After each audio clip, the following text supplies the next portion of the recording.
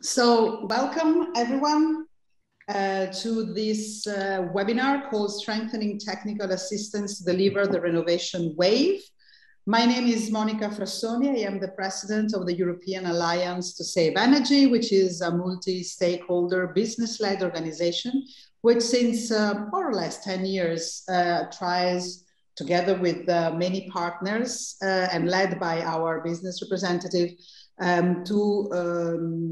tries really to strive the case of energy efficiency as one of the key elements for our energy and in general economic transformation, not only in view of the climate change, but also of the need of finding new business models, a new way of consuming, a new way basically of staying in our planet. And we believe that the reduction of the consumption of energy through technological developments and through solution is the best way to deal with these issues. And today we talk about a question that is probably not one that makes, let's say, first pages on all newspapers, but that we have found over the last years to be very important for actually allowing the implementation of this very difficult challenge that we are facing today.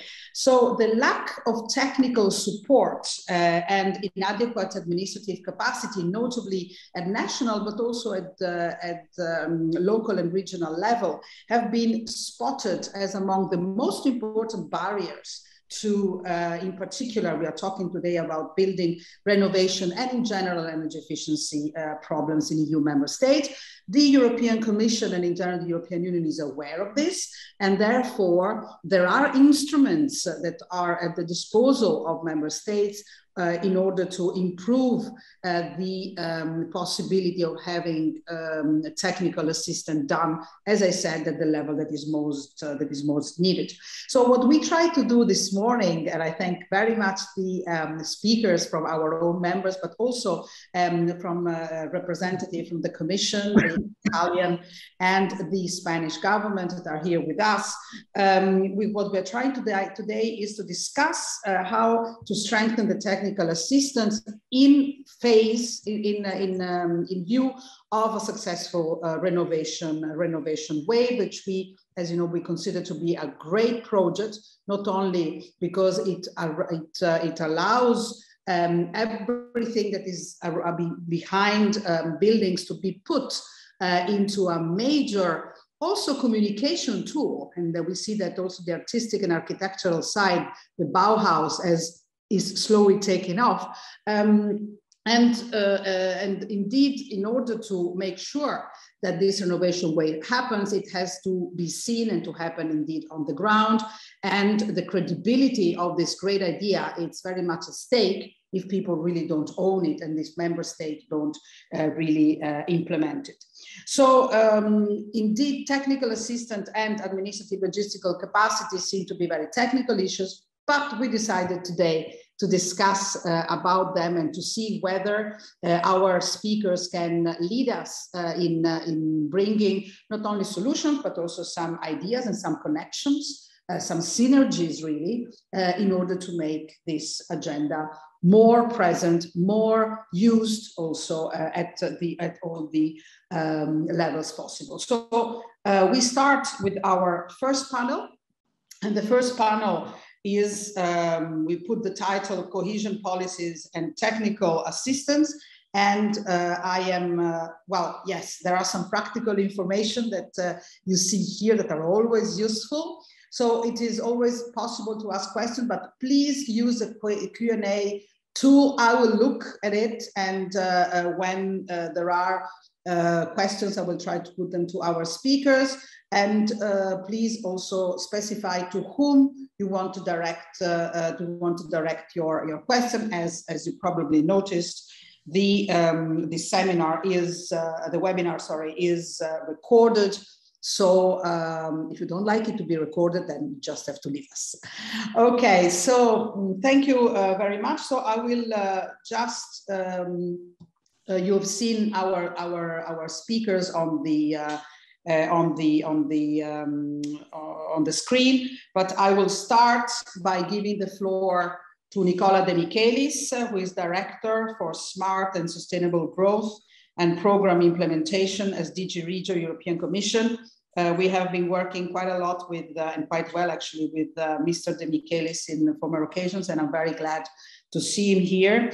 Basically, I would like him to tell us what is his take, since he is really working hands-on on implementation of this issue of technical assistance, in order really from his viewpoint, and if cohesion policy does promote the actual use of technical assistance. Nicola, you have the floor. Yes, Monica, thank you, and thanks to all.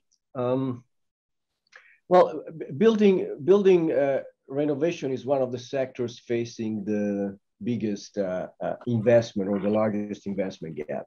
I think that the Commission has estimated at around 275 billion euro per year the needs in additional investment, and cohesion policy has contributed in the period that is closing around 14 billion euros, which compared to the 275 per year is not gigantic, but it's still a pretty hefty amount of money. And I'm pretty sure that in the programming period that is opening, and we are now in the process of negotiating the new programs, the new strategies, these amounts will increase simply because the world has changed. We have a Green Deal that will largely inform the negotiations of the new programs. And yet, progress in this area has been disappointing.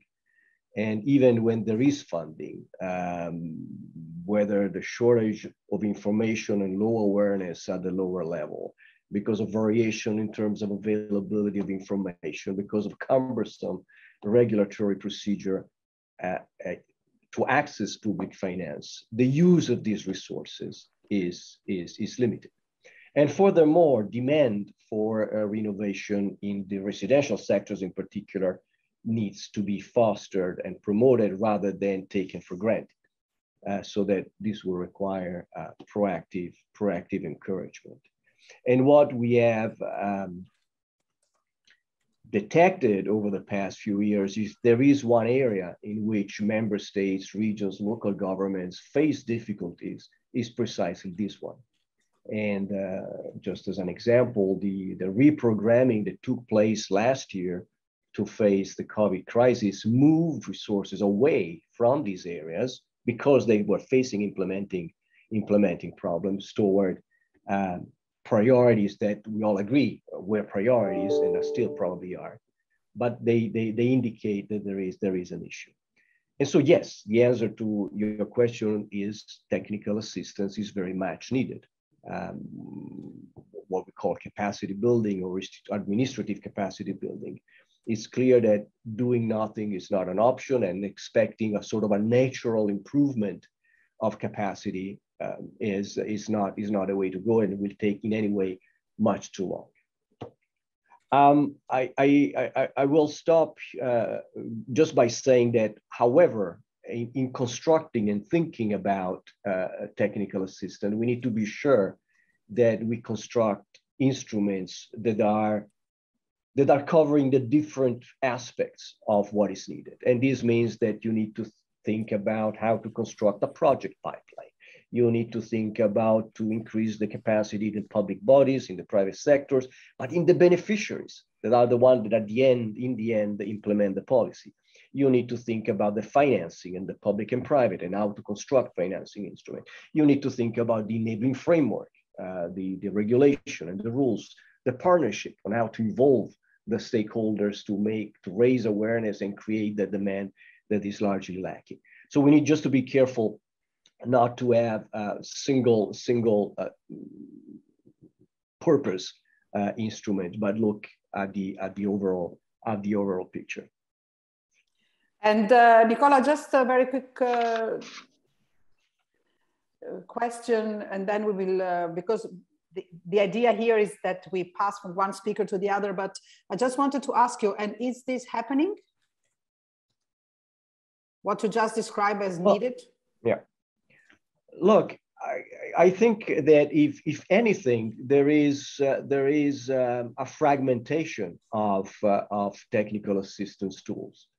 In the field of cohesion policy, we have the normal technical assistance that is available, and we're talking about billions of euros that is available to member state to set up these supporting instruments. We are now in the process of negotiating and finalizing with the World Bank a Renovation Wave technical assistance support for a number of member states.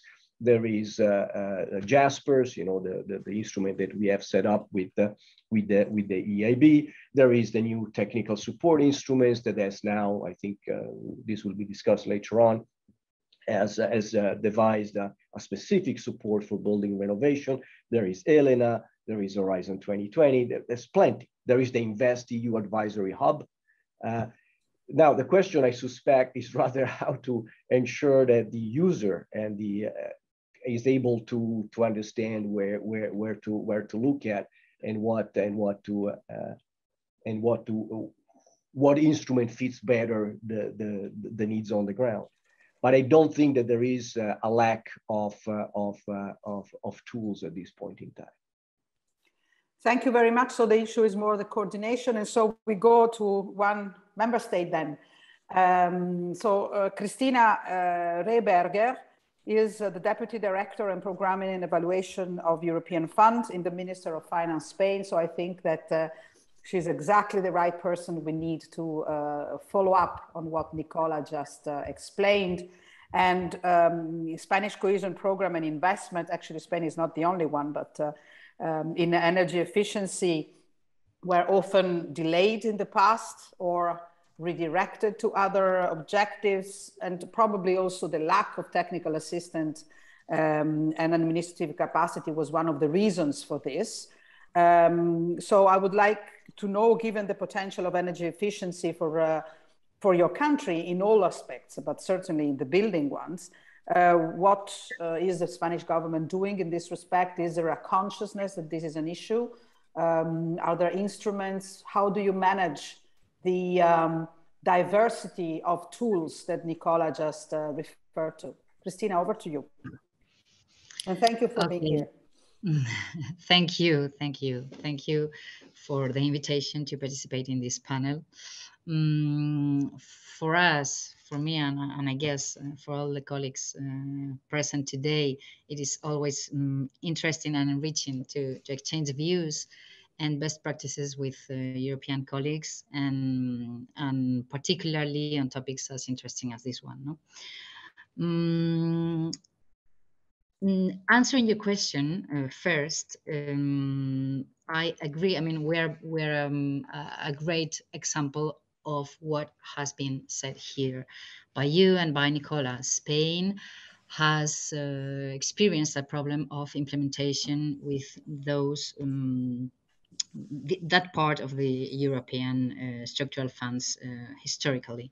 And I would like to explain today where do I think our problems are.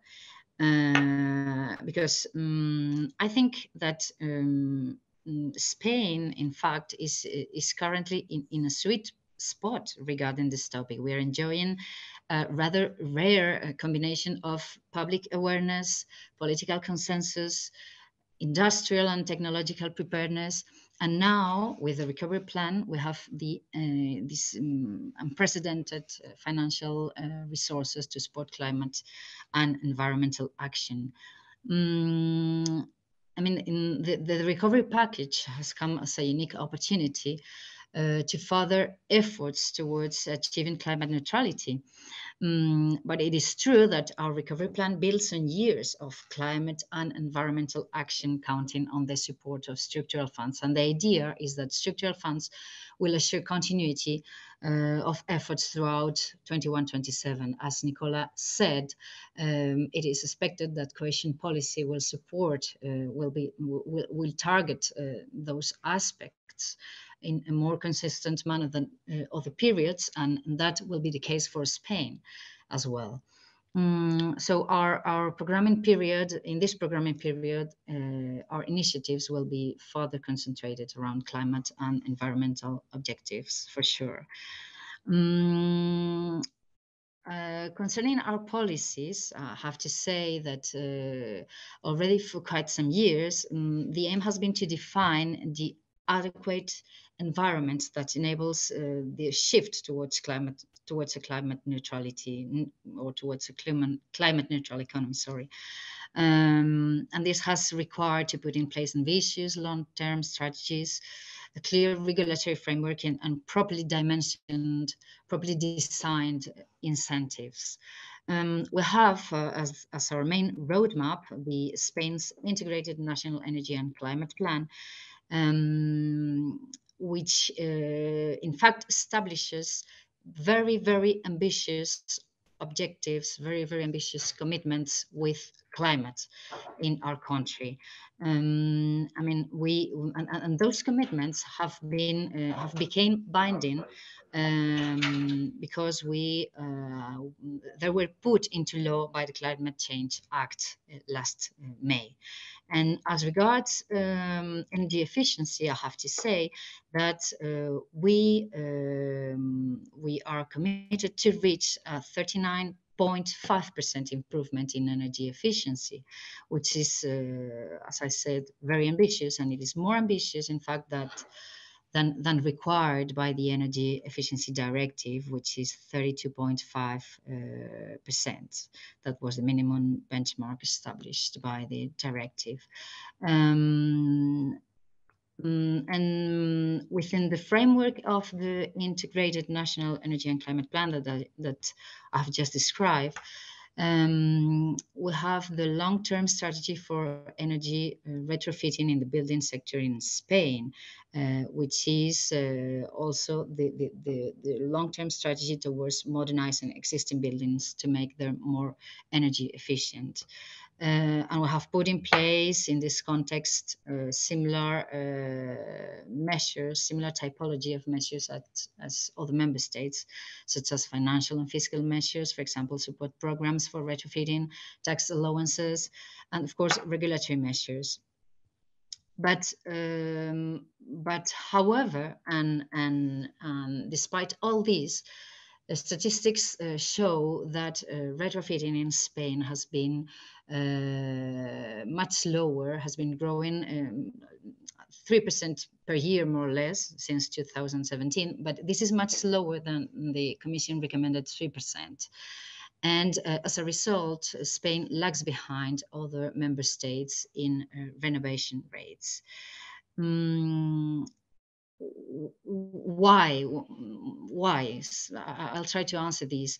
I have to take into account that our country comes from a long tradition of new builds that fueled the Spanish economy for years or even decades. In the early 2000s, Spain alone built more homes than Germany, France, and Italy combined. And in the meantime, the big housing developments of the 60s and 70s have remained substandard, in terms of efficiency and materials used. More than 80% of our country's building stock heavily consumes energy. And we have a large proportion of properties lacking proper insulation and susceptible, of course, to an energy retrofitting that could bring sizable energy savings.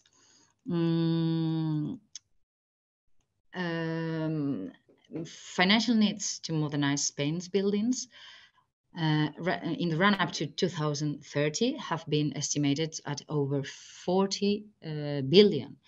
And on the side of the public sector, a lot can be made, and in fact, it's being made. We are renovating, rehabilitating public buildings, hospitals, schools, social housing. But as regards individuals, the situation is not the same. And among the complexities that hinder energy retrofitting and renovations, I guess that one of the most important are, first of all, the involvement of different levels of administration. This entails a big administrative complexity. As you know, our system is very complex as this respect, and it is what it is. It has no an easy solution, but we can tackle it with technical assistance, of course, and I will talk about that after. Another problem is the prevailing type of multifamily housing that we have in Spain. This implies high difficulties in the decision-making process. And this is very important because Spain is, this is a particularity of Spain compared to other member states. We have no individual dwellings in urban areas as other countries have. In Spain, in Madrid, in Barcelona, in the big cities, the core are multifamily housing buildings, tower buildings of residences, of homes, and this of course complicates all the process, all the decision-making process, when one has to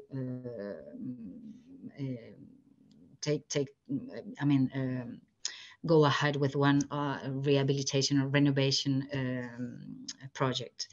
And another problem is or has been I said before, I started saying before, or maybe I think that the panel hadn't started at that moment, but I've said that today is a sunny day in Madrid, and this is great, but this mild weather in fact makes that the homeowners and individuals have at the end of the day less incentives to look for this renovation or rehabilitation or energy efficiency projects. I mean, there is a social awareness, I said before, but at the end of the day, incentives, real incentives, are not still there. And we have, moreover, a tariff structure of energy with a high share of fixed costs over the variable costs associated with consumption. So smaller savings arise thanks to energy efficiency projects. It is subsidies. Subsidies support programs are key to provide individuals with the necessary incentives to carry out those works. But we need to go far beyond financing. I agree totally with Monica and with Nicola at this respect.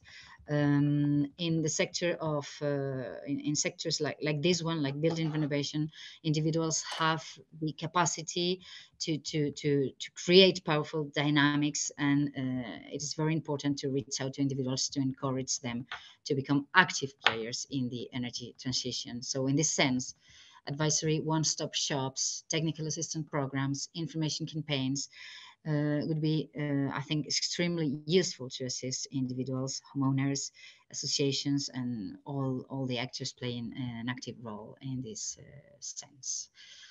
Thank you, Cristina. Indeed, I think that what you just explained are problems that are actually present in many places, many member states. Of course, we also see that the development of climate change events in our Southern European countries make that probably the cooling will be a real challenge very soon. And not only the heating, but this is certainly something that is actually becoming more and more evident. And of course, another element that we consider interesting in this conversation is the role model that public buildings can play, and the capacity of them to indicate and create this demand that Nicola was actually talking about earlier as still insufficient. Okay, so I will like to ask Jordi and Quentin, which are representing two of our members in the European Alliance to Save Energy, to tell us what they take from what they heard and what kind of contribution the private sector could give, and your own companies, which are actually leaders in the energy efficiency technologies. And I give the floor to Quentin Galland, who is the Director for Public Affairs of Knauf Insulation. Quentin, you have the floor. Thank you, Monica, and thank you very much, Cristina and Nicola, for your insights and views this morning. So you said it, Monica, Knauf Insulation is one of the worldwide manufacturer of mineral wool insulation. So in essence, we breathe and we live for energy efficiency.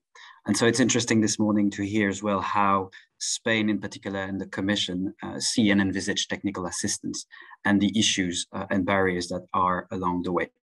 So energy efficiency first, and I think this has been mentioned indirectly or directly in the previous insights, perspectives.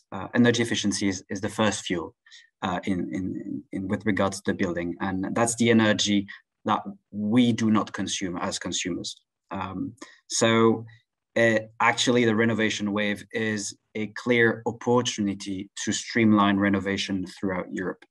And it's all about delivering energy efficiency. So renovation is a must. And actually, the question here nowadays, and what has been said for Spain and from the Commission side, is that we know that on the one hand, funding streams are made available and they are on the table for rolling out renovation. And next to that, we have as well policy instruments. So the landscape is there. So one could say that the stars are aligned for rolling out renovation at the rate that we need to make sure that we achieve the ambitions, the 2050 ambitions. But technically speaking, and that has been said as well, this is not what we see on the ground. So the actual implementation of the renovation wave is a huge challenge.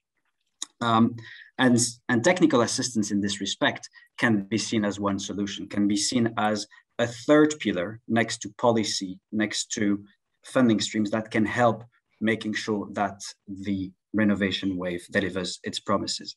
So 2 weeks ago, I was at the C4E forum in Romania, and there around 100 participants gathered and talked about energy efficiency in Eastern Europe.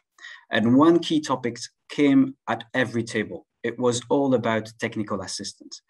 And so there is clearly a momentum about the topic of technical assistance, particularly here I'm taking the example of I'm taking the technical assistance from the example of what has been discussed at the C4E forum. But clearly this shows beyond what has been said also today that there is a momentum to roll out technical assistance. But then what do we mean and how do we roll out technical assistance? And here we could look at this from two perspectives. On the one hand, from the public, sorry, I hear some yes, microphone. Madame Berger, peut-être you can close your mic. Thank you, Monica. So from two perspectives. On the one hand, the building that are owned by public sector and those coming from the residential sector, which is the huge elephant in the room as well. So from a public perspective, and that has been said, the public sector is expected to lead by example.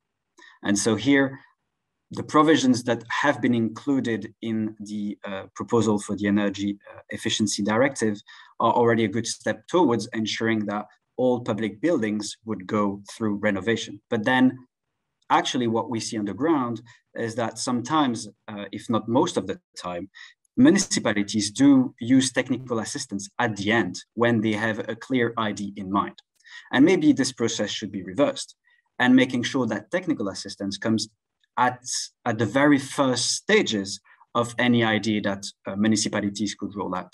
But maybe we could look at this from a different perspective, where we could say that technical assistance should no longer be linked to any projects at local level, and rather saying that technical assistance is a prerequisite where municipalities would be helped out in assessing the needs of their building stock, and then helping out municipalities to provide roadmaps and ideas to renovate local buildings. So that is one way we can look at it. Then from a residential perspective, the EPBD will be published and proposed by the Commission within the coming month. And clearly that is a huge opportunity as well to make sure that some of the provisions are linked to technical assistance so that this can also be delivered on the ground. Technically speaking, provisions that relate to financial incentives or those relating to information. And there are huge opportunities as well to help the residential sector to get access to the right information. But here clarity needs to be made. And this is something that Nicola and Cristina have been saying as well, is that there are multiple tools and solutions to look at technical assistance. It can be one-stop shops, it can be trainings, but actually there is a lack of clear information on the ground for the residential sector and the owner, so for those owning residential buildings, to understand what type of renovation work they can actually perform and what kind of funding stream is actually available for them to make it happen. So that is one thing, getting clarity on the ground to help those who have a building or a flat, whatever. And next to that, maybe we could also start thinking of bridging and creating partnerships with mortgage providers, banks, for instance, so that they could, for instance, look at the variety of building stocks that they have in their portfolio for the residential sector and could look at reopening, for instance, some of the contracts that they have for mortgage for poor performing energy efficient energy building, and to help those building getting to the extra level when it comes to energy performance. So these are a few ideas. Definitely the EED and the EPBD are two tools that could help rolling out policies on the ground linked to cohesion policies to make sure that renovation does actually happen on the ground, and technical assistance should definitely be one of the pillars of the renovation. Thank you. So thank you very much. We are a little bit running behind, but doesn't matter. I just wanted to say that there is, among the people who ask the question, somebody's called spectateur anonyme, and I don't like very much the spectateur anonyme. Maybe it's a technical issue, but I would ask the spectateur anonyme to put a name on him, on her, so that we can answer his or her question. Jordi, you have the floor. Is a public and government affairs manager from Signify Iberia. Thank you, Monica, and thanks all the panelists for the insights. Well, at Signify, we are really excited about the momentum and the opportunities that the European Union and the national governments can offer to create a more green and digital future for Europe. Representing the lighting industry, we understand that this is the right moment and we are in the right business for support these transitions. As we have the technology, we have the funds, and we have the ambitions. We as a companies, as a government, and also as a society, have the ambitions to drive in this green direction. And at the same time, we need to move from these ambitions to real actions. And we see a gap in this area. And this movement also requires regulations and technical assistance to turn the funds into strategic investments in the country or at the country level. And in that sense, we see three big areas that requires some urgent actions or attention, because the current technologies need updated regulations from the government. At the same time, technical assistance is needed for the fund implementation. And we aim for projects to fill this gap that I mentioned between these ambitions and the real results that we need. And let me briefly deep dive in these three areas. First of all, we have the technology available that allows the green and digital transitions. For instance, in our industry, connected lighting can offer energy savings up to 80%. A short return of investments, and the digitalization of our infrastructures in cities, in buildings, and also in homes. But to embrace these new technologies, we need updated regulations from the government. Let me just put an example in this area.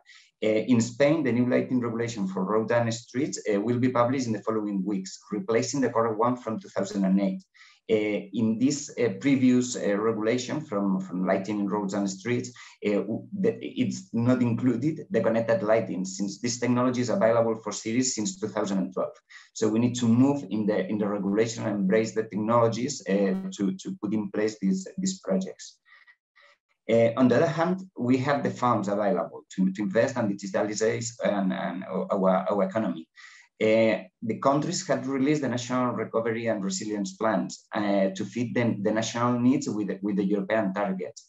But at the end, we see that we need to include some technical assistance at the national and regional level, because this technical assistance will provide us more staff, skills, and experience that optimize the absorption rate of these funds, meaning that we are going to really invest the funds available and don't forget the big amounts.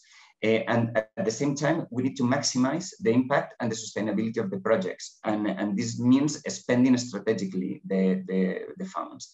And finally, minimize the irregularities. The technical assistance will allow us to spend correctly these funds. In this area, we also need to reduce the bureaucracy and increase some institutional communications, as has been mentioned, in order to ensure that people, companies, and administrations knows about the programs. And this will provide us the speed needed to these investments. And finally, regarding the gap between the ambitions in energy efficiency and real actions, we need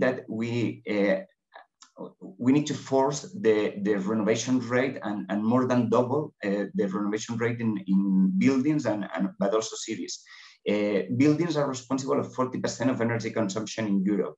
And today, 70% of the buildings are energy inefficient. So we have a real gap and a real opportunity to invest. And if we move to cities, only 20% of the line points in the streets in Spain are LED, despite these technologies available from 2008, 2010, and only 5% are connected. So this is a big gap in this area. And we see great investment opportunities in this renovation wave in both cities and buildings. And at the end, this is a call to action to governments and companies to accelerate the decarbonization and become more digital using the current technologies, and also to provide the regulations, the technical assistance, the trainings, and the communications actions needed to obtain this green and digital future for Europe. Thank you very much. I think that at least 3 or 4 questions have been put in line, and that is certainly the cooperation also between the private and the public, the role model of the public sector, the capacity of putting together and use properly at the right level the funds and the tools available, and the need also of putting together these tools somehow. And I'm not sure if Cristina and Nicola would like to add something at this stage after having heard each other, and then we move quickly to the next panel, because I know that Madame Berger has to leave us earlier. Cristina, Nicola? Monica, if you allow me, just a couple of comments. The first is that I always thought that development is heliocentric, and Cristina just demonstrated that the sun has an impact on the way in which economies and society operate. I just wanted to just a couple of comments. There is a lot of money out there. These are extraordinary times if you think about it. There in countries, particularly in the south, the combination of structural funds and the resilience and recovery facility makes a gigantic opportunity, but an extraordinary challenge also, because let's face it, the real problem that we will have is how to construct a pipeline of project that is capable of absorbing all these resources. And technical assistance is there. Now, we are all probably, when we think about technical assistance, we think about the Commission, and clearly Nathalie is there, and the TSI is one instrument. The structural funds departments are doing what they can by setting up instruments that are at the disposal of member states and regions. But the largest chunk of this technical assistance is in the member states. 3%, if I remember correctly, of the overall allocation of the funds is in the hand of member states to devise and to set up technical assistance tools. What I can assure you, and Cristina knows it well, is that in the negotiation that we are having now with all the member states for the strategies and the programs, the question of capacity, not only related to the Renovation Wave, but also to the Renovation Wave. The question of capacity and public administration is at the center of that negotiation, because experience shows that if you don't build that capacity, you can pour all the money you want into the system, it will never work. And so what I can assure also to the anonymous participants is that the Commission is engaged and committed to have serious conversation with the member state, and we had it already in the context of the Recovery and Resilience Facility, but also in the context of cohesion policy, to create roadmaps. And this is part of the regulations, in fact. Member states have to develop roadmaps to address the administrative capacity issue. So I think that the instruments are there. Now the question is to use them, and we will do whatever we can in our responsibility to ensure that those things will happen. Thank you, Nicola. Cristina? Yes, if I may. In fact, 3.5% of the funds are oriented to technical assistance. So it is even more than what Nicola just said. And I agree that this is an issue. This is very important. And in Spain, we are working on this roadmap of building capacity. And at the same time, as we are very aware of the situation with the lack of incentives for individuals and the big administrative burden that they have to overcome to go ahead to implement, to put in place those projects for renovation of buildings. One of the planned reforms under the recovery plan and under the Spanish recovery plan is, in fact, the creation of rehabilitation offices as one-stop shops aimed at facilitating the management of subsidies, financing, taxation, and accompany the beneficiary throughout the entire renovation process. But I mean, this is in line what we have said before, and I agree about the importance of technical assistance and building administrative capacity. Thank you very much. Thank you very much, Cristina, and thank you very much, Nicola, Jordi, and Quentin. In the meantime, we did discover the mysterious, the person who is doing the questions. So thank you again, and I would like now to move quickly to the next panel. And the topic will be supporting member states to implement energy efficiency projects. And I'm very glad to welcome Madame Nathalie Berger, who is the Director for Support to Member States Reform in DG Reform. So we're really at the core of what we have been talking about now. I must say that Madame Berger or Berger, I don't know, you will tell us, that we are particularly happy of the creation of an instrument dedicated to the Renovation Wave. I think that this was certainly done because you realized all the difficulties that we just spoke about. And probably you can briefly explain to us how the instrument works. And if you had some feedback that you can talk to us about from member states on this instrument. Please, Madame, you have the floor. Thank you very much, Mrs. Frassoni. It's a great pleasure for me to be with you this morning. I mean, it's virtual. I will be looking forward to the day when we can do this in presence, but it's very, very good and effective. to be there. So indeed, we are a recently established Director General, but we do already have a lot of experience in providing technical assistance and technical support to the member states for their reforms. And we do intervene in a very wide range of areas that are key to today's big political and policy agenda. Like, for example, the green transition, the green deal, the digital transition, etc., etc. I will very briefly outline our work under this technical support instrument before coming back in more detail on our Renovation Wave flagship project and tell you about the reactions from the member states. So what do we do and what is the support that we provide? So in DG Reform, we work to provide the best and the most appropriate expertise, European and international, to support the member states in designing and implementing the reforms that will create jobs and sustainable green growth. We do this through our technical support instrument. This is a program which is embedded in a regulation, so adopted by the Parliament and Council, for which we have an envelope of 864 million euros for the multi-annual budgetary framework 2021-2027. So around 110, 115 million per year. The program operates on the basis of demand or request by the member states. So it's very important to keep in mind that we are not imposing a specific reform to any given member state. We are intervening in support to requests that come from the member state in key reform areas.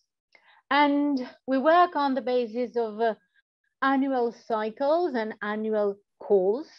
So far, since 2017, we have designed and launched more than 1,000 projects, more than 1,200 projects in 27 member states under our technical support instrument and our predecessor program, the Structural Reform Support Program.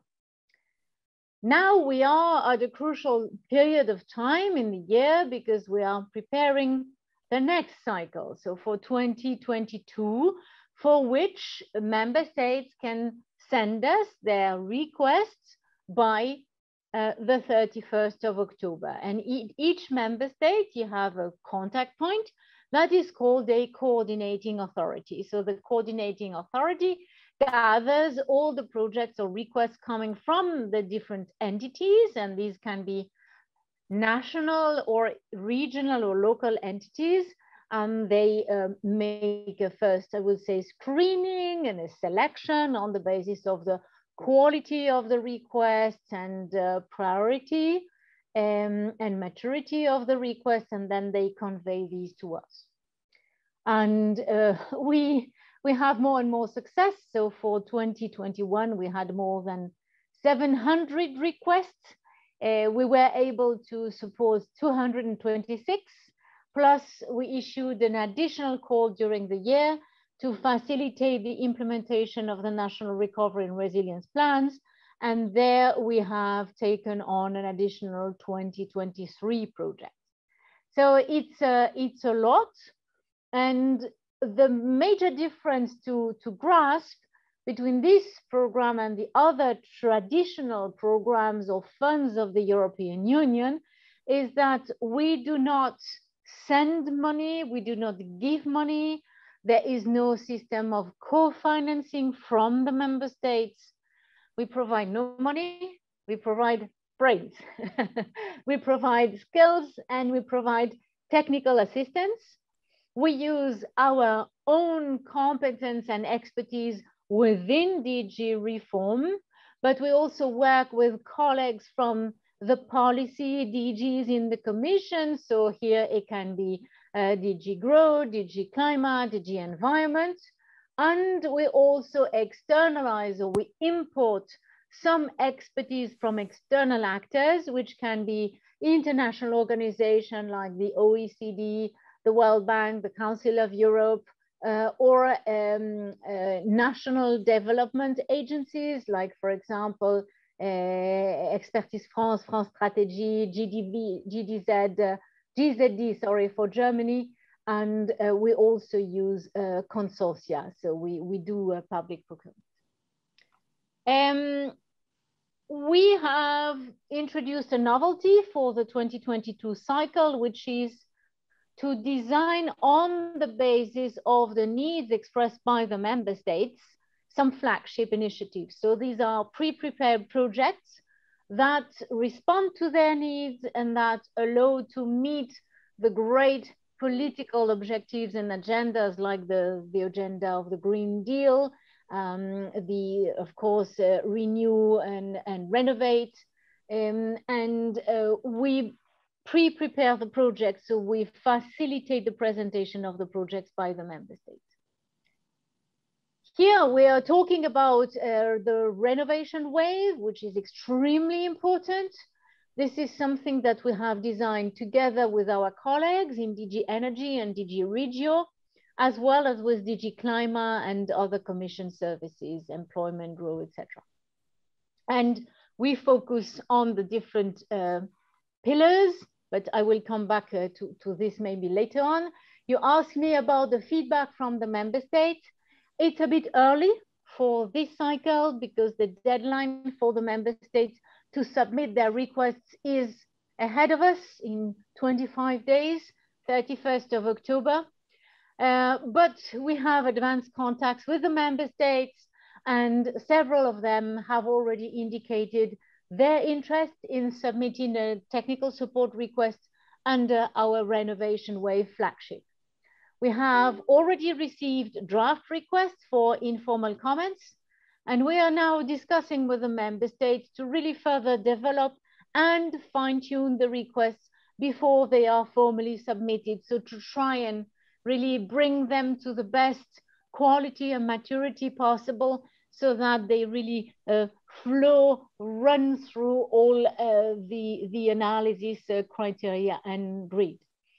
So based on the available information today, we really expect a solid interest in the member states for this flagship. And of course, I should renew my thanks to the colleagues in the other commission services. It is great, thanks to their great collaboration, that we have been able to design this flagship. And I would like to salute colleagues from DG Energy and DG Regio in particular. And of course, we have benefited from the active role of stakeholders for promoting this opportunity with the member states. Thank you very much, Madame Berger. And we move now to, we will come back to you in the end. I don't know if you can stay for another 20 minutes or so, because I'm sure that you will want to comment also some of the things that will be said. And I would like now to welcome and to give the floor to Mr. Renzo Tomellini, who is the head of the Technical Secretariat in the Cabinet of Italy, Ecological Transition Ministry, formerly Environment Ministry. And I would like to ask you, Mr. Tomellini, considering the vast resources that are available for Italy, that together with Spain is the main receiver of the Next Generation EU, but also of the structural funds in various forms, and considering also the Super Bonus 110, which is a sort of flagship program that Italy has been implementing, and that, according to the last news, produced about 130,000 jobs, even if it is not perfect, and there are several issues that we could talk about.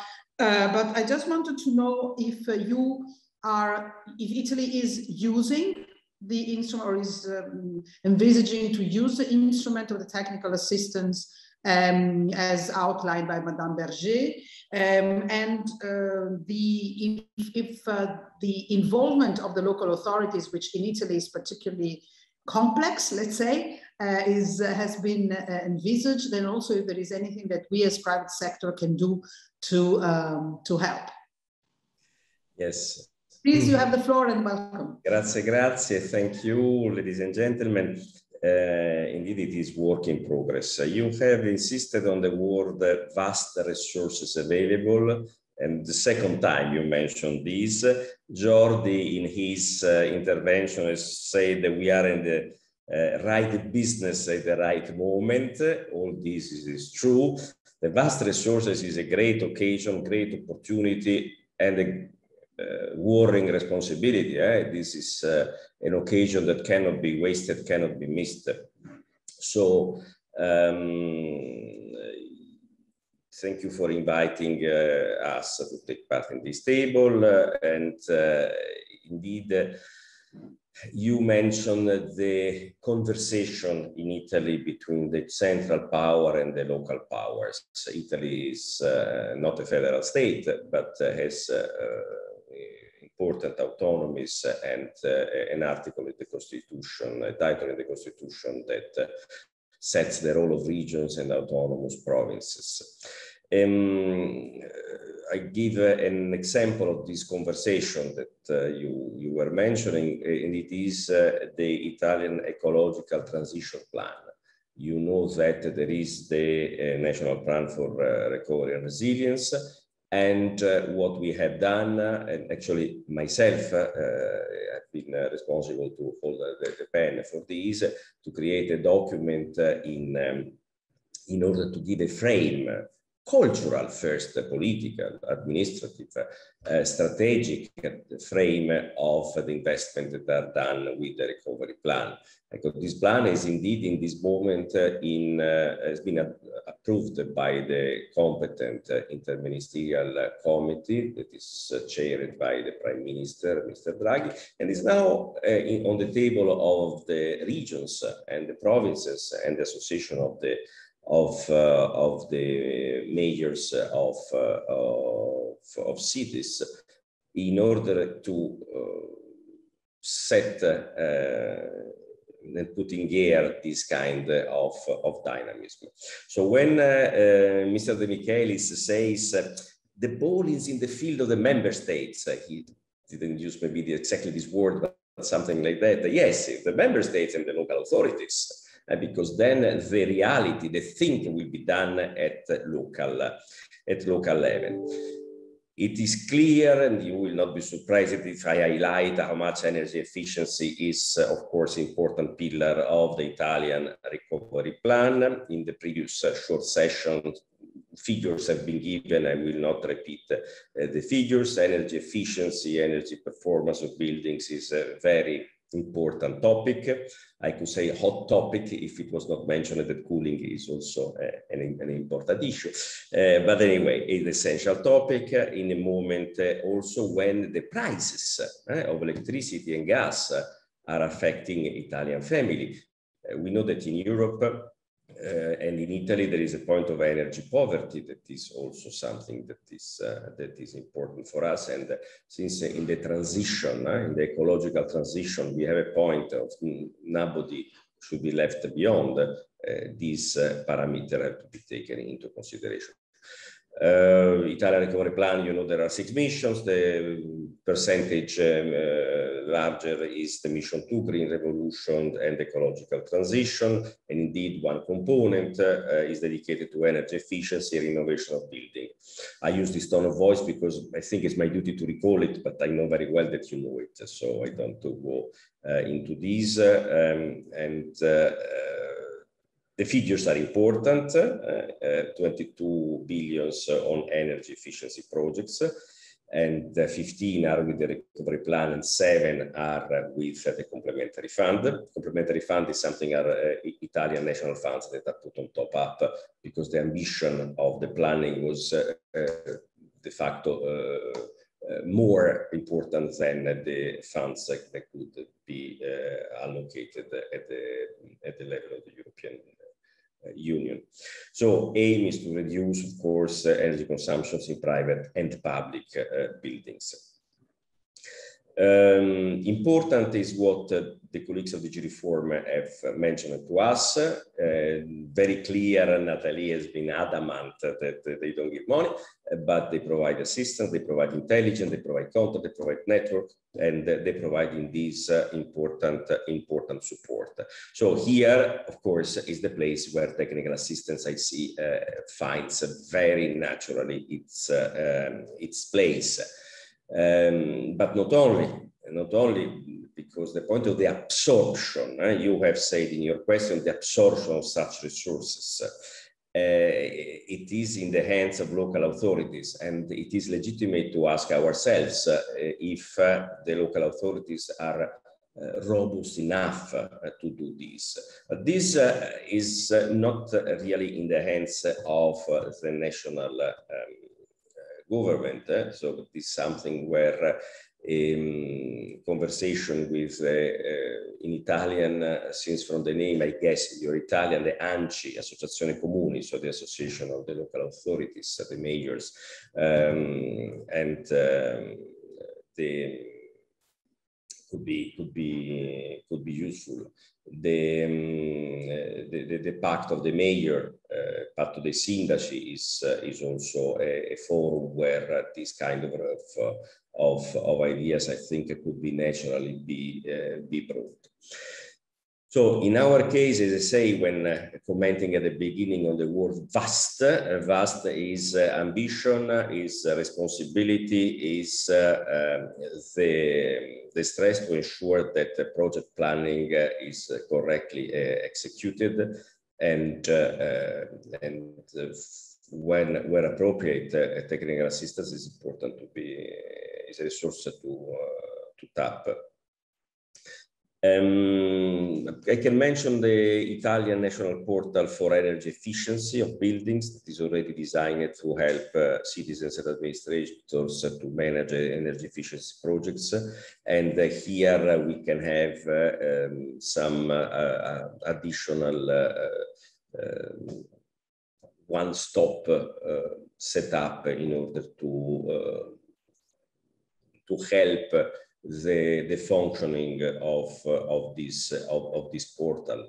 We want also to provide the citizens with information and business with information about energy mapping of buildings, compliance with sector regulation, evaluation of potential for efficiency, selection of priority for action,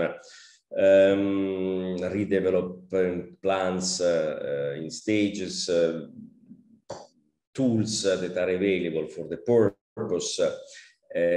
These are all important components that would add value to our action and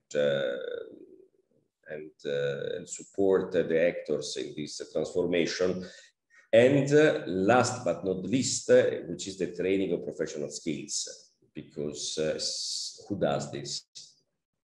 Where are the technicians who will come and fix my new device at home? So there is the point of a cultural change, economic change, transition in terms of energy sources, but also transition in terms of skills of the operators in our system at all levels.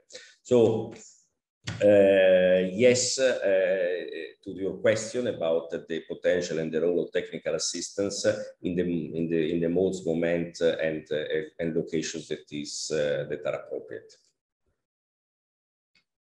Thank you, grazie mille, Dr. Tomellini. I think we will come back very briefly at the end on a couple of the points you mentioned, and I would like now to, without further ado, to give the floor to Brooke Brayley, who is the head of EU Affairs of Rockwool. And I must say that thanks to him, also this initiative came to light, as he has been a real, pusher in this sense for working on this, and I do thank him for that. Brooke, you have the floor. And by the way, I just wanted to, you will certainly do it yourself, but just to mention, please, not only what the contribution of the private sector is that Jordi and Quentin talked about briefly earlier, but also what are the main obstacles that you find, and probably the issue of understanding the importance of something does not mean necessarily that this something is actually done, and maybe it would be interesting also to find out from you what are some suggestions, and from Julie that will come later, for the suggestion that we could do. Please, Brooke. Thank you, Monica, and thank you to all the participants. They're very interesting points so far. So I think I'm going to try to make three main points. And the first one is the extent to which we've seen a political shift in climate and energy policy making. I remember, I think it was 7 years ago, Business Europe at the time wrote in to President Barroso complaining that the EU's climate objectives were too focused on the climate. And that kind of lobbying just simply doesn't have a role today in the state of affairs. And where we are at the moment with the commitment to net zero, with the agreement around the Fit for 55 package, is to think about the next step. What comes next? How do we implement those goals? How do we deliver them? And nowhere is the challenge bigger, but also the potential benefits bigger than in building renovation. As one of us has already mentioned, we have to increase the renovation rate from its current 1% per year to at least 2%. And most analysis suggests that 3% would be safer in terms of climate neutrality. That's a doubling at least, but actually it's tougher than that, because the deep renovation rate, which really delivers the greenhouse gas and air quality, jobs and other benefits, is only at 0.2% at the moment. That has to increase by at least 5 to 10 times. Now, my second point is it is very encouraging to see how much more the Commission, European Investment Bank, World Bank, and others are doing to try to provide more and more effective technical assistance. So I think it's really important that we in industry and other stakeholders recognize this and note this fact. For example, the Renovation Wave flagship from Reform and Regio is a real step in the right direction. So far, we have this kind of catch-22 situation where many member states are aware that there is potential support from Reform, but don't necessarily know how to access it. Often they lack the resources to apply for additional resources. We also see a kind of typical challenge that there is the possibility to use 3.5% of the MFF money for technical assistance, but often it's not taken up, or it's not taken up in a way which is sufficiently joined up with new investment opportunities. So a lot is changing. But my third point, and this is where I'd like to go more into detail, is that we have to find ways to scale up this technical assistance support further and to make it more effective. A parallel which I often hear, which I like to make myself, is that this is a lot like the vaccination campaign. We have to make it easier for people to act and to renovate their homes than not to do so. And this is where there still seems to be quite a lot of progress to make. Now, for example, the EU has something called the EU City Facility, which is a very interesting scheme. It's all about providing grants of roughly 60,000 euros to city neighborhoods in order to hire 1 or 2, depending on the country, full-time people to prepare bigger applications, such as the one which Madame Berger has been speaking about. So far, however, there's only enough funding for 200 of those applications, 12 million euros in total. This seems to be a clear area of priority to scale up, bearing in mind what all the panelists have been saying about the need for local authorities to be able to act. A second point is that, in a way, all the services which the Commission, which Regio, which Reform, Klima, and others offer in terms of support, what the EIB offers in terms of support, it's a bit bewildering to applicants. People lack the capacity to navigate the almost maze, the labyrinth of available technical support. Now, something which I know that Reform and Regio and the EIB speak about a lot is what they call signposting. People need to know where to be able to turn to for advice, but there too we have some obvious challenges which perhaps we can address. The advisory hub, which is currently run by the EIB and which ECFIN is taking over, so far has only been in English. So you could have very good ideas at local level. You could be really plugged into your local community, but there is this language barrier which hampers applications. Another issue is sometimes the lack of capacity, which we hear exists within the Commission and within the EIB to process those applications, to ensure that people, if they are, or authorities, if they are applying for support, at least get an answer, at least get told where to go to perhaps be able to meet their requests. And I have heard some cases of an 80 to 90% rejection rate for those applications, purely because there is not enough capacity to process them.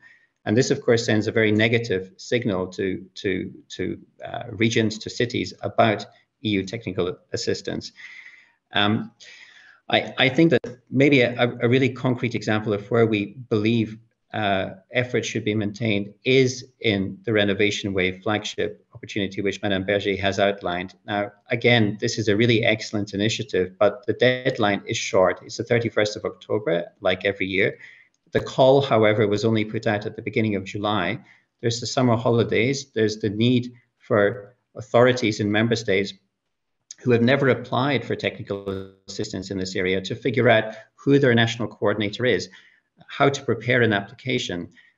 Many times they don't know that Reform can actually provide informal advice on how to do so. So it takes time for these good initiatives to seep down and to be disseminated. And therefore, one clear request, which I think we can make ourselves, but also which we're hearing from numerous stakeholders, is that this flagship has to be maintained over the next years. We're confident, we hope that there will be many more applications this year, but almost certainly not enough to be in line with this big capacity gap, which we need to be able to close to double renovation rates. And I think a final point is that Mr. Tomellini spoke about workforce capacity gaps. This is a big issue. This is something which within Rockwool we are working to try and close. We're working to try to train more and more installers, architects, so blue collars and white collar workers. Another capacity gap, a workforce capacity gap, which we talk about less, is the administrative capacity gap. We don't yet know how many people are working in a technical assistance capacity within the member states. We don't know what the gap is. We can assume that the numbers are too low and that the gap is very significant compared to the needs to be able to meet the Renovation Wave goals and by association the net zero commitments. But we have to start really with a meticulous assessment of what are those capacity gaps we need to close, and then be in a position to be able to scale up and to better promote the really excellent initiatives which are taking place within the Commission and the European Investment Bank and elsewhere. So thank you very much, and looking forward to reactions. Thank you very much, Brooke. In the meantime, we do have some questions coming up, but I will first give the floor to Julie Kastrup, who is the head of EU affairs in Danfoss. Julie, on the same points. Yes, many thanks, Monica. And many thanks for inviting me today. We're running a bit late, but I think that's actually an excellent sign because it means we've got a really vibrant and super important discussion here today. And I mean, if you ask me, I think this sort of notion of the technical assistance really is a make or break for the Renovation Wave. So it's very, very important to have all of this today. And it's very important to talk about the challenges we're facing. And I think on the positive side, I mean, a lot of what my colleagues have said directly reflects the input I got from colleagues as well. Because the first thing I did when I got this invite was to talk to my college in markets to say, okay, what are you seeing on the ground? And what they're seeing is issues that are actually, if you want to say it like that, banal, right? And it's ones that both Brooke but also Quentin mentioned.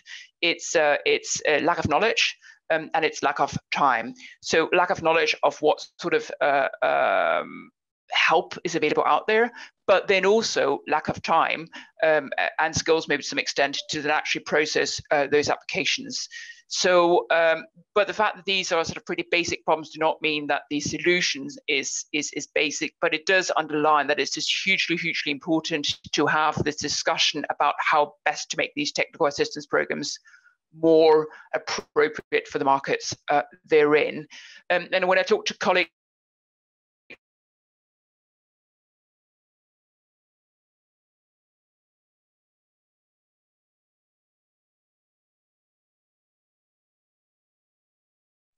I can't hear Julie anymore. Can you? No, I think Julie has a technical issue. Ah, okay. Julie, are you back with us? No.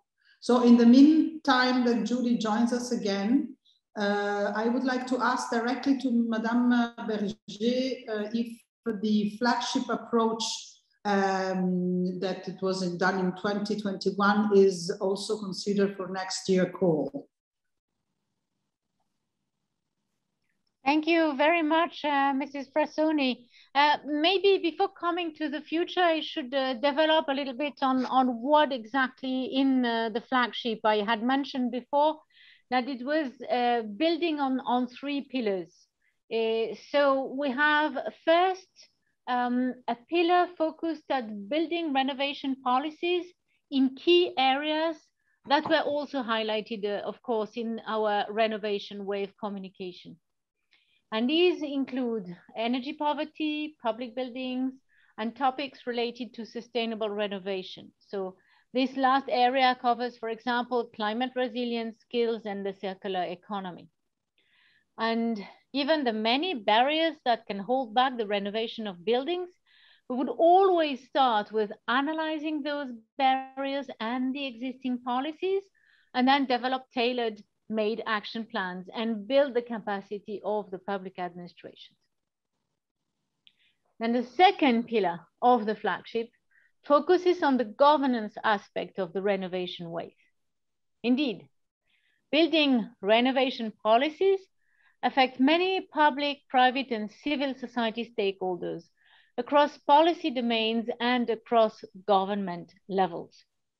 And with this activity, we propose to support the member states in mapping the stakeholders and support the setting up of an effective and inclusive governance and a consultation mechanism, possibly also making use of e-government solutions. Then the third pillar is closely linked to the topic of the previous panel discussion this morning, and it focuses on cohesion policy funding and on how to make the most of this significant source of funding under the next programming period.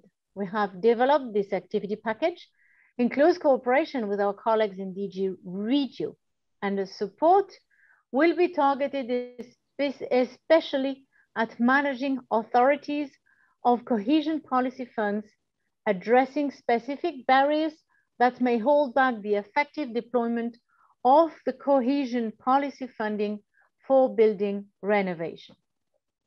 So these are the 3 pillars, and this is the main content of this flagship on the renovation wave.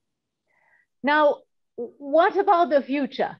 So this is now something that we have proposed for the TSI 2022, and that member states can join, and they will state their interest formally by the 31st of October. And we really hope to have a wide community of member states joining. Now, for the other years, you know, I mentioned before that the technical support instrument is part of the multi-annual financial framework 2021-2027. So our instrument will be in place at least until 2027. Okay. The flagship technical project on Renovation Wave is designed for this very round of the technical support instrument. But of course, looking at the following year, we're going to take stock of the experience with our flagship approach for 2022. So I'm absolutely confident that we will certainly continue to provide technical assistance in the area of building renovation in the following years. Maybe we will reconduct the same flagship, maybe we will adapt it, maybe we will extend it. We do not know yet, because we really want to be able to react swiftly to the needs of the member states. But what I can say is that the implementation of the Renovation Wave will remain a most important EU priority, and priority for us at DG Reform for the foreseeable future. Thank you. Thank you, Madame Berger. And Julie came back to us. So please, Julie, you have the floor again. So where did you lose me? You actually had talked only for 1 or 2 minutes, and you were talking about the importance of all this. So It's very weird. It timed out the connection. So so I don't know where it was, but what I wanted to say was that a lot of the input I got when I talked to colleagues in markets reflect what other colleagues have also said. Okay, yeah, and that basically the issue is specifically around around time and about sort of knowledge of what is out there. So you know, there's certainly a need. And then I mentioned a specific example that I got from my colleagues in Southern Europe around hydraulic dynamic balancings of buildings and temperature regulation. And that is an example of technology that has a very low or short payback time that we know has an effect and that works across a variety of buildings. But as it stands today, it is not included in the renovation programs in France, for instance, and also only indirectly included in Italy. And I think what we can really help with as a company is to make sure that the technologies that are included, the technologies that are pointed out to the people who then want to invest in energy efficiency programs, are actually as technically adequate as possible. And there, of course, as a company and as a sector, we have a key role to play as technical experts. So we can be involved in those courses that are being set up. And another thing that we can do and are already doing is also to help develop trainings, technical guides, so on and so forth. We're doing that, again, very successful in Southern Europe and Spain, Italy in particular. We've done some on HVAC as an example. And there, I think where we can take that to the next step by working together is to also make sure that the public entities, for instance, national energy agencies, can approve and endorse and use this material themselves. And by doing that, we can address one of the big, well, actually the two big problems we're talking about. One about sort of capacity in the shape of input, but also in terms of time. Thank you very much, Julie. I think that Madame Berger had to leave us, and the same thing went for the head of technical assistance of technical cabinet of Mr. Cingolani. But Brooke, I don't know if you would like to add something, because I saw that there were a couple of questions for you, and indeed there are issues that concern also the implementation at local level of EPBD, notably in Italy. Unfortunately, the Italian representative is no more with us, but we will certainly send in these considerations. Brooke, I don't know if you want to add something before we move quickly to the next session. Thank you, Monica. I guess the main point to make is that it's not enough just to have the current level of technical assistance support capacity at EU level and at national level. That clearly has to be increased. That's something which is coming clearly through the comments. It's something which I hear a lot from speaking to stakeholders, both here in Brussels and at national level. But I think above all, maybe the most urgent priority is for us to see a higher level political ownership of technical assistance capacity within the Commission, for example. Now, I think that the Executive Vice President, for example, Mr. Timmermans, his progress on the Green Deal to a very large extent depends on the technical assistance resources which the Commission and other partners like the EIB are able to deploy. And yet, so far, we aren't yet seeing sufficient championing by Mr. Timmermans and others of those resources which the Commission has at its disposal. Madame Berger was speaking about the fact that reform is demand-driven. In other words, you have to know about those services to be able to consider applying for them. It seems that more and more we've got to take a much more proactive approach. It's got to be really, to put it bluntly, thrust under the noses of local authorities, of regions, even of ministries, that this support is available, that they can grasp that opportunity and that they will be helped to do so. I think it's this change of approach just as much as an increase of capacity, which more and more has to be prioritized. Thank you. Thank you very much, Brooke. Thank you to all speakers. And I don't know if Julie wanted to add anything.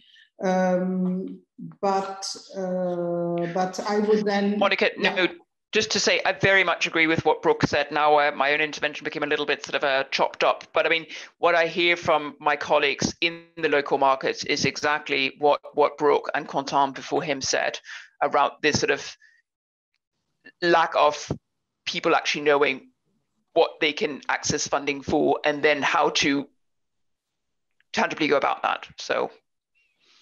Thank you very much. I think we will have to really work on that also with the Commission, but also with our national and local contacts, because this is indeed something that, in terms of exchange of best practice, could become quite relevant. Let's then move to the next panel, boosting technical assistance through EU legislation, and I'm very glad to welcome Paola Pino, Director for Just Transition, Consumer, Energy Efficiency, Innovation in DG Energy. Good morning, Paola. Thank you very much for being here. And I do apologize for the slight delay that we are experiencing in this panel, but it was really, difficult to keep the time. I think there are so many things we said. So I just wanted to ask you, you have experienced a big success, even in terms of a raise of awareness of the Renovation Wave narrative, and with, of course, all the difficulties that we have heard. And I would like to know what is that you see is needed also in terms of legislation, because we are just at the beginning of the Fit for 55 conversation and political and legislative process. What is it you think it will be needed to make it work on the ground? And do you see from your end any particular remark to be done in terms of technical assistance contribution to what you try to achieve? Paola, you have the floor. Thank you, Monica. Thank you for the invitation. Well, the good thing about it being slightly delayed is that I could listen in already to the previous panel and interesting exchanges. I would start by saying the following. We have several tools at our disposal. One is legislation, clearly, and we've seen that, and we've put out a big and very ambitious package back in July, and I know some of it has already been mentioned here this morning. Then we have the financing tools that need to go with it, and the financing means public, of course, to lever on these on the investments, but we cannot do it all with public financing only. We need private investment, and then we need technical assistance, and it's absolutely crucial in this. It's a crucial element if we are to succeed in the implementation of the policies that we are putting forward. So just to kickstart, and in terms of legislation, again, I understand you went into a lot of it. Within the Fit for 55 package, or also Green Deal package, as we then called it in July, the idea is really to deliver this ambitious target of at least 55% greenhouse gas emissions by 2030. And here, energy efficiency is an absolute must if we are to deliver on this target. And you could see from the combination of proposals that we put forward that it's really going and targeting all sectors, from buildings to transport to industry. So all sectors have a contribution to make to this target. Energy efficiency needs to be prioritized across all the sectors. It's really the horizontal, no regrets, no brainers. And yet I'm always surprised to see that despite the fact that it should be really a no-brainer, obviously saving energy or being more cost efficient should be really no-brainer, and yet there are obstacles to its effective implementation. And these are not least linked also precisely to often to the lack of skills, to the lack of technical skills to implement that. The Energy Performance of Buildings Directive has also been mentioned. It has not been put forward yet. We're working currently on the revision. It's part of the package, it's part of the legal proposals that should lead to the 55% reduction target. And there we're looking into elements which will allow us to at least double the annual energy renovation rate of buildings by 2030. This is huge. This is huge in terms of target and double the existing annual energy renovation rate. We want to modernize the buildings and their systems for heating, for cooling, for ventilation, for charging, using more digitalization. We are also looking into proposing the introduction of mandatory minimum energy performance standards, which should really be the trigger to allow to have more renovations, because so far we have indicated how renovations should ideally be done, but what was missing was the trigger to make such renovations happening.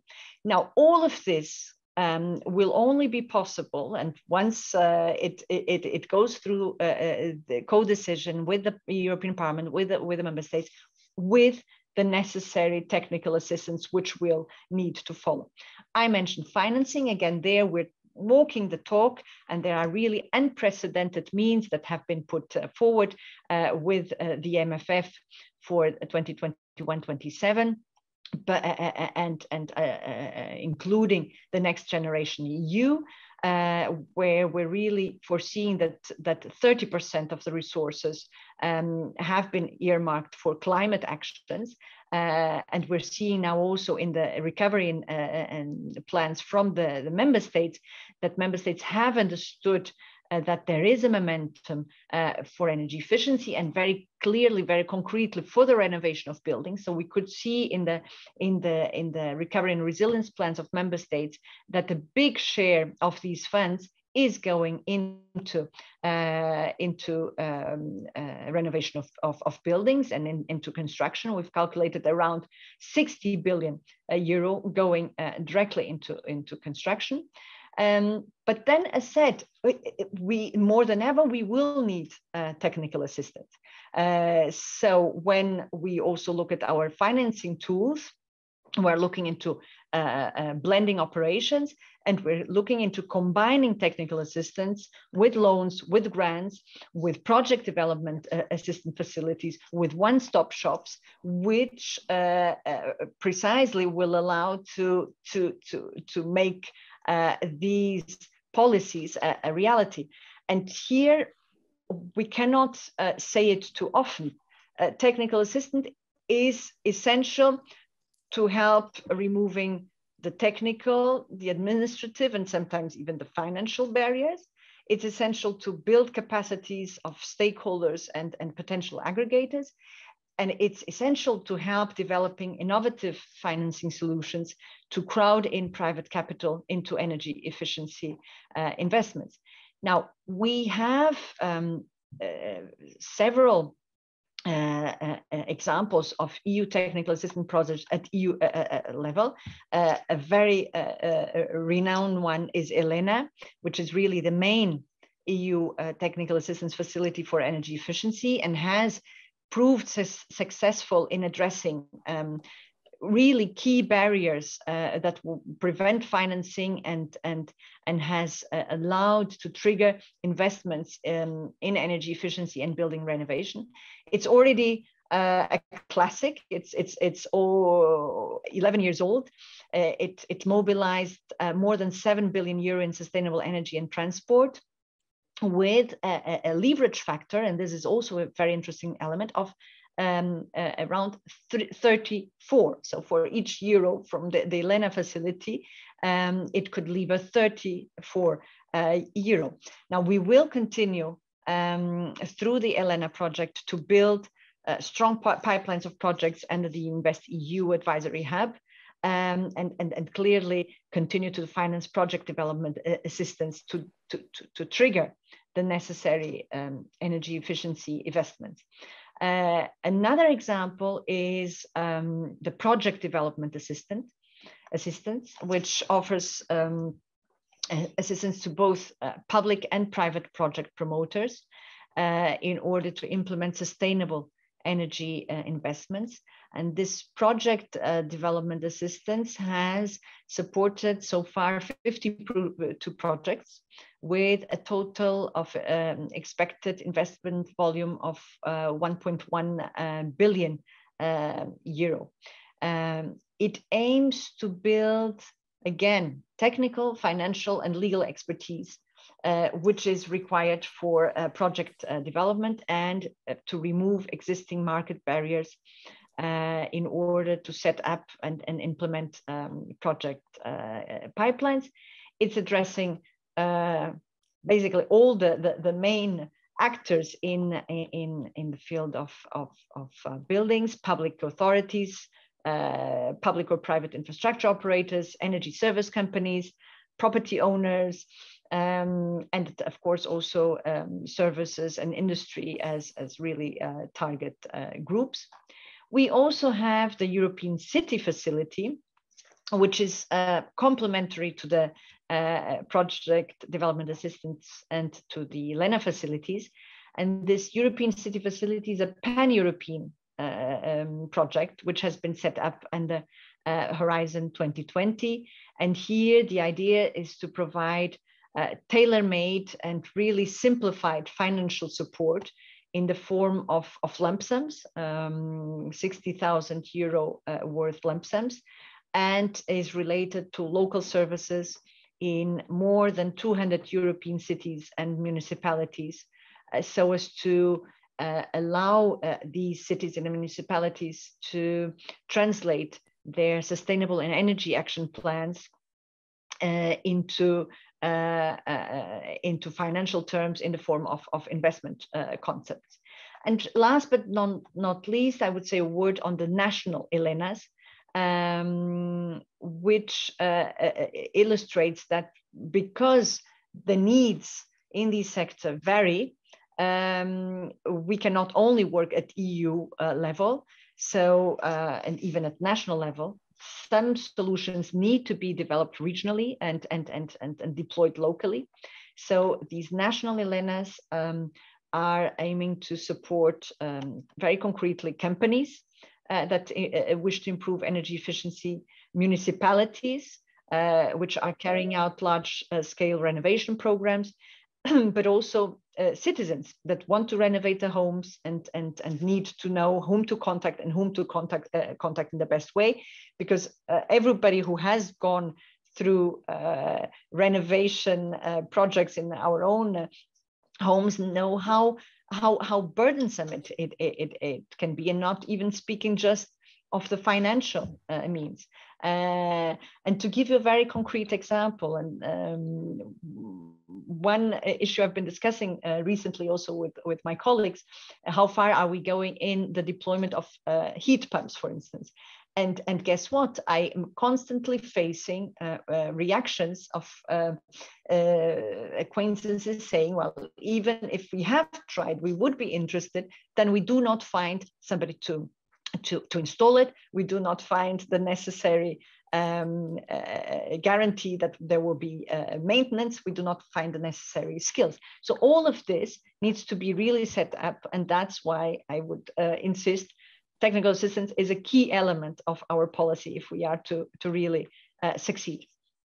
Thank you. Thank you very much, Paula. And I think that a lot of us can actually echo what you just said in terms of finding the right professionals. And this is certainly one of the points that are very relevant also for the concrete implementation. And the same thing goes for the local and municipal level. I think that all of you basically mentioned this issue that in one moment will need to be a little bit more systematically faced also from the European level. And I'm very glad now to give the floor to our two last speakers, which is Bertrand Després, who is Vice President EU Government Affairs of Schneider Electric, who is also the Vice Chair of the European Alliance to Save Energy. Bertrand, you have the floor. Thank you very much, Monica, and good morning, everyone. And yeah, I mean, a lot of things have been said. I can definitely echo what you say, Monica and Paula, because I'm in the process to renovate an apartment in Brussels.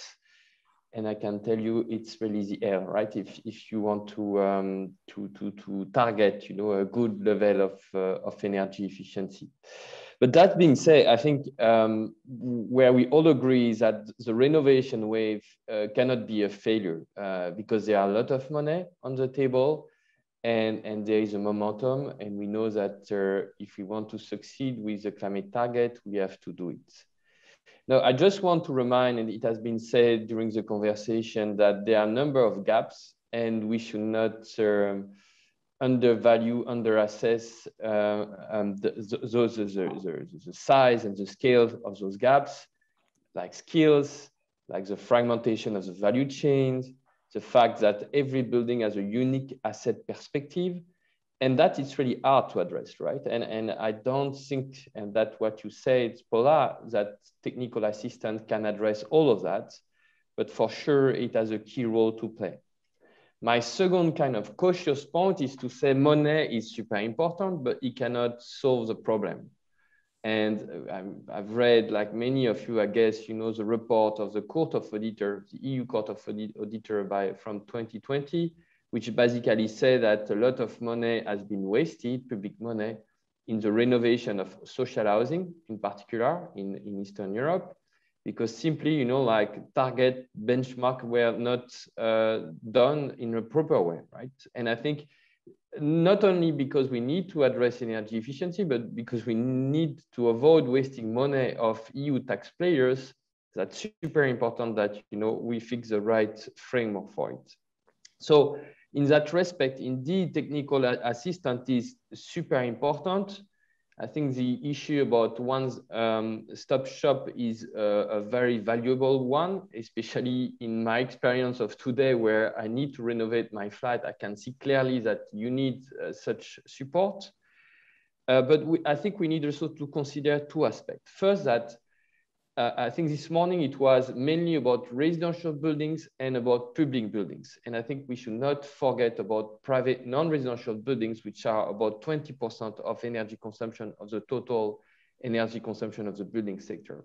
And this is not a sector which is doing so well in terms of energy efficiency. On the contrary, it's actually worse when you look at the curve compared to residential and public, than again, public and private. So I think we need really to consider technical assistance for all types of buildings, so that needs that it has to be tailor-made. And for that, I think it has to go beyond information about funding scheme available, which is one of the critical points, and to cover three critical issues from my point of view. First, upskilling. It was mentioned, and what we can say and what we see every day is a shortage of skill of people who can support and can deploy the technologies. And that is something technical assistant has really to take into account. And since the session is about how the regulation can help, I would really argue to have a definition of technical assistant looking at a critical role in bringing upscaling for the building value chain. So that's a very important point. Second point, which is equally important or even more important, and this is what you say, Paula, is about digital. In fact, for us, as a tech company, digital is the best possible technical assistance. When you look at things like BIM 5D, which is, you know, the most sophisticated version of the building information modeling, you have everything for the building value chain ready to do efficiency in the right way. And so that's an example which is maybe a bit too much sophisticated for the rest of the buildings, be it residential or public buildings. But you could have platform, you could have big data, you could have a lot of things that really can bring the technical assistant in a digital form, and that could be super effective. So I think, again, looking at the regulatory definition of what could bring technical assistance, digital has a key role to play. Last but not least, I just want to talk about system efficiency, right? And you mentioned Elena, Paula, I want to mention Jessica, which is also a great program from the EIB, which actually goes beyond energy efficiency and look at flexibility. And this is typically, again, if I want to renovate my buildings, I would care and I should care about energy efficiency first, but I would also want to look at how can I install solar panel, right? So I think it's also important that when we define technical assistance by law, and if we want to be more precise, and we should go beyond energy efficiency. Also, it should be first, but that look at, you know, the decarbonization objectives that should be set. Last but not least, and again, it was said a few times, technical assistance cannot solve the issue on its own, and we need a very sound regulatory framework. And here, again, I will bring three components which are complementary to technical assistance.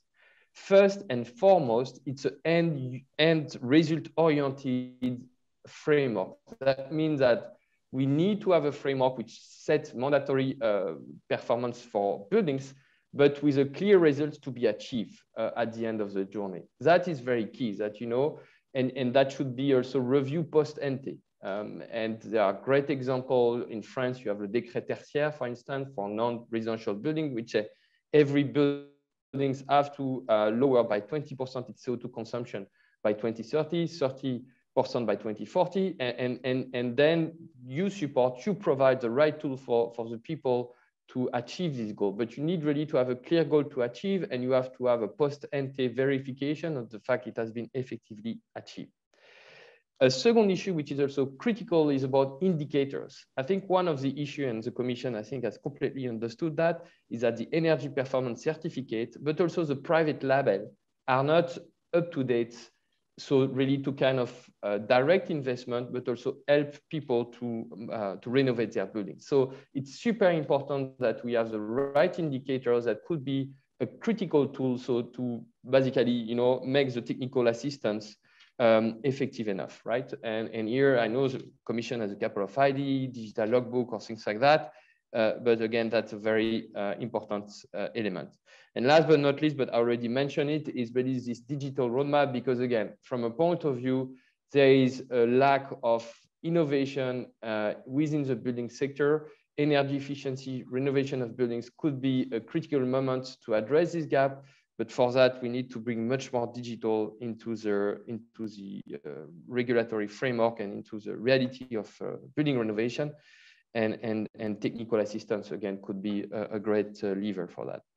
So again, just to conclude, super important, technical assistance, but just to consider, I think, the bigger picture and put digital at core, and that will be surely very helpful. Thank you very much. Merci beaucoup, Bertrand. Thank you very much, Bertrand. And I would like now to give the floor for the last intervention to Rehberger, who is the head of global public affairs in Signify and also the chair of the board of the European Alliance to Save Energy. Harry, please. Yeah, thank you, Monica, and thank you, Paula, also for staying on a little longer as we are running late. I imagine that being last in line had the most insightful remarks would already have been made. So I just have two pragmatic proposals. So one is within the Renovation Wave to consider to create a dedicated program for renovation of schools. I think also then, depending on the type of school, also students can play a role in technical assistance. It could become part of their curriculum, or let's say a term assignment to make proposals for their schools. And it would also, in a way, have then build capacity, because some of them would also then be able to utilize what they learn in their future jobs. And the second proposal that I would like to make is that this is not only about energy efficiency first, but also about European Commission first. And we have some experience in the past, even back to the Barroso cabinet, when there was enthusiasm for the renovation of European Commission buildings in Brussels. But then given all the complexity that we had to conclude, even together with Connie Hedegaard, that European Commission buildings would be the last ones to be renovated in Europe. So my question is also if the European Commission buildings could be renovated as sort of a pilot, or let's say as a front-runner project. It are 52 buildings that I remember, but that also based on that, the learnings on technical assistance, but also on, let's say, further fine-tuning of regulations that enable the acceleration of renovation can be more broadly shared, so that others learn from that. So those are the two pragmatic proposals on schools and on European Commission buildings.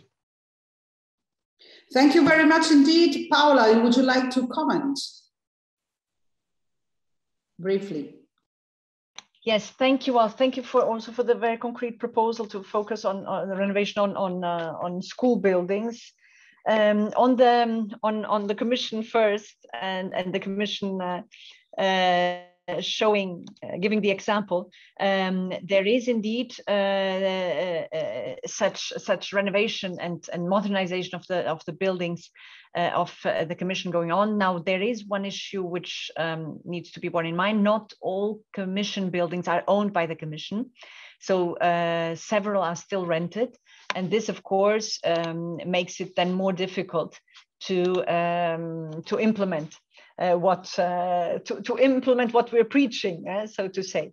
It's clear one of the obstacles. But for the buildings that are owned by the Commission, indeed, the idea is to gradually make them more efficient and really comply with the standards that we are proposing and putting forward ourselves. So thank you very much, Paola, and thank you very much to all of our speakers. I think that I can, first of all, thank you very much. The first conclusion is that this will not be the last time we talk about this topic. We will make a report about this short summary of this meeting, and we will sort of put together the proposals that have been put forward by the different speakers. We are also going to be in contact with our colleagues in the national members of EU-ASE and also in the national administration, because we would really like to follow up the way in which different member states are actually participating to the different calls on technical assistance, I think regarding energy efficiency, and to the flagship on Renovation Wave. I think that there is a little bit of a follow-up also to be done for us. And as we said in this very last panel, the connection between a good European Union legislation and a level of technical assistance which is able to reach the goal for which it was actually done. And in this sense, Paola, we wish you all the luck in terms of the next legislation that the Commission is going to prepare. We do very much hope that the minimum performance standards will be there, but we'll be talking, I'm sure, about this again. I want to thank you very much for having been here. Thank you to all the speakers. And as I said, we will be in contact, and you will receive a short report about the main conclusions and the main contributions to this event. Thank you, and talk to you soon. Ciao, grazie. Thank you all. Thank you very much. Bye-bye.